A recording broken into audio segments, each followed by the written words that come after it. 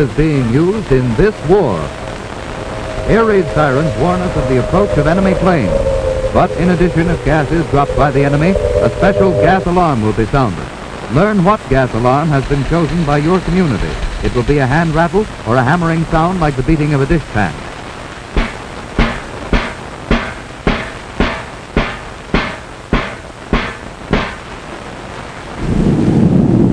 War gas is dropped from planes either as a spray or in gas bombs. But should enemy raiders use gas against your community, there is no reason for fear or panic. Because if you know what to do, you can protect yourself and safeguard your family against the menace of gas from the air.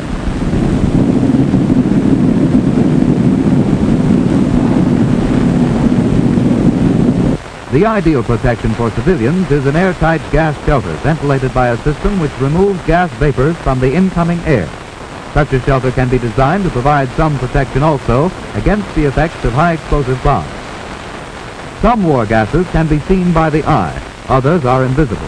But it is important to know that most of them are heavier than air, and that they settle down and are most concentrated close to the ground. Hence, if no gas shelter is immediately available, go indoors and go upstairs. The gas at that higher level will probably be less concentrated than down near the ground. First precaution is to prevent gas from getting into the house. So, close all windows and shut off all ventilation or air conditioning units which are not equipped to remove war gases from the incoming air. If windows are blown out by high explosives, tack blankets over the openings. Close fireplace dampers. And if you live in a one-story house, seal all other openings around doors and elsewhere with cloth or rag. In a larger house, go upstairs. Don't go down into an unprotected basement unless you have a gas-proof shelter there. Wait upstairs until your air warden tells you that it's safe to leave. You may have to wait until even after the all-clear signal, for gas may still be present in your section. Some war gases are spread as liquids, which slowly evaporate, giving off invisible but poisonous vapors. This type of gas remains for a long time and hence is called persistent.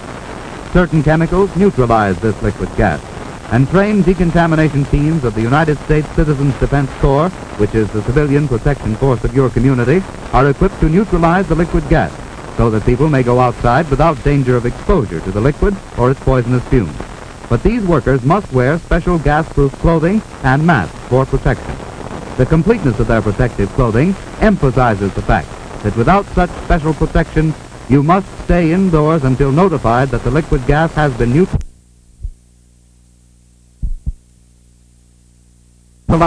and that the air is free of harmful gas fumes. Liquid gas may also be washed away by a heavy rain or by a stream of water from a fire hose.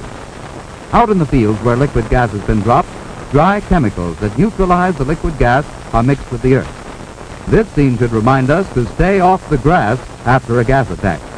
Persistent liquid gas and the fumes that it gives off may be lurking unseen and covered by grass or shrubbery for days or even weeks after it has dropped there. Another type of war gas is dropped as a vapor. This cloud gradually thins out and disappears in a few minutes. When it has cleared from the neighborhood, it is no longer a menace. Because this type of gas disperses quickly, it is called non-persistent. So after a gas attack, wait for your warden to tell you that it's safe to leave your house.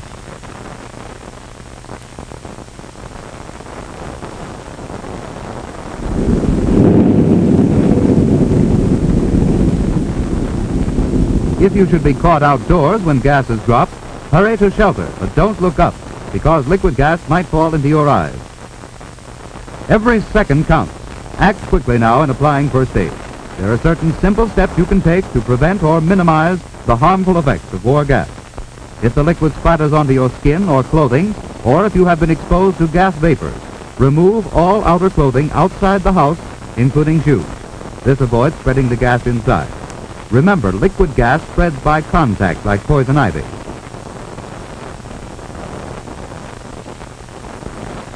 Leave the contaminated clothing outside to be decontaminated later.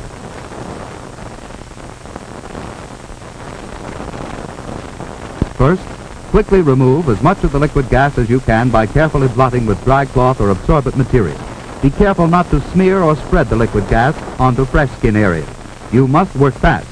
The liquid gas will cause blisters if not neutralized in a few minutes after exposure. You may use absorbent tissues to blot the liquid gas from the skin. Absorbent cotton may be used in the same way with equal success. Throw the contaminated materials used to remove the liquid gas into covered containers to be destroyed later on. Use ordinary household bleaching solution containing sodium hypochlorite to neutralize any liquid gas remaining on the skin. The exposed area of skin should be gently and thoroughly bathed with absorbent material saturated with the bleaching solution. Do not use rough cloths and do not rub with pressure, as this might cause irritation.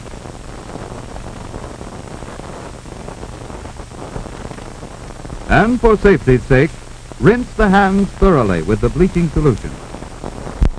Provided eyes have been exposed, they should be treated immediately. The recommended treatment for the eyes is a 2% solution of baking soda, that is, bicarbonate of soda. In order to be able to use this quickly, make this solution in advance by mixing a tablespoonful of baking soda in a quart of water. Keep this handy in tightly corked and properly labeled bottles.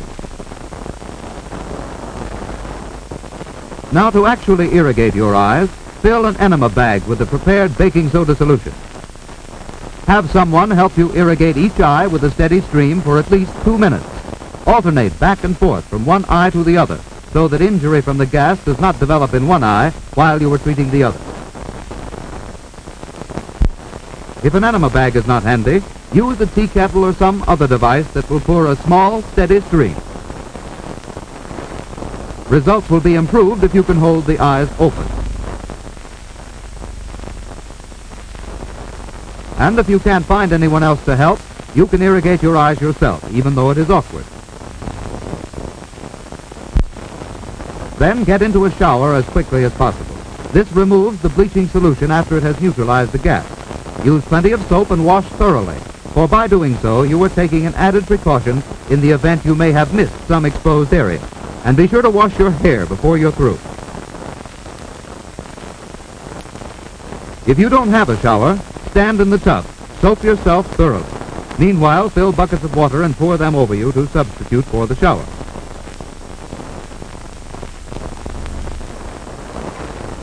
Keep the drain open. Let the water run away. Don't sit in a tub full of water. It might spread the liquid gas over your body.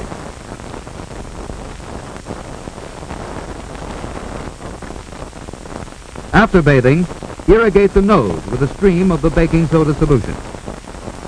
And to treat the throat, use the same solution as a gargle.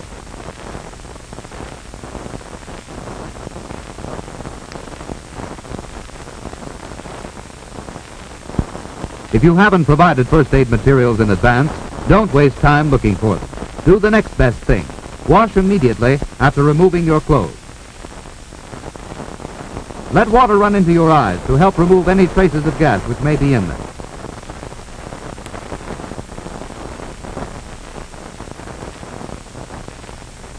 After being exposed to gas, you may start coughing, or perhaps have a brassy taste in your mouth.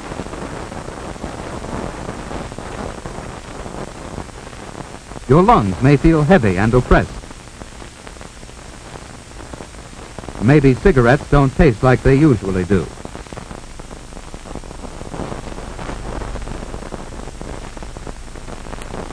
In a case like this, you must lie down immediately. Relax. Don't exert yourself. Even if you feel all right, don't take a chance. Lie down, because exertion may aggravate your condition if you've gotten gas into your lungs. Tell your warden to notify the emergency medical service. And if blisters develop, don't touch or attempt to break them. Breaking them might start new blisters. Summon medical aid for proper treatment. Now let's go back to those clothes. The all clear has sounded and the warden has notified us that it's safe to come out. Don't touch the clothes. You might get liquid gas on yourself. A trained man from the United States Citizens Defense Corps will take them away to decontaminate them.